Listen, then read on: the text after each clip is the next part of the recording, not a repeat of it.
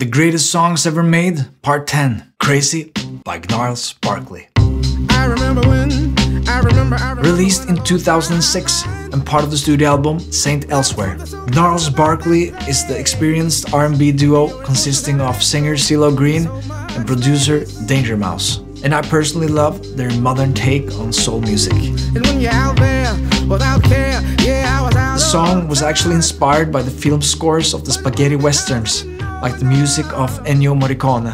The song both samples and uses the same chord structure as the film score of the movie Django Prepare a Coffin.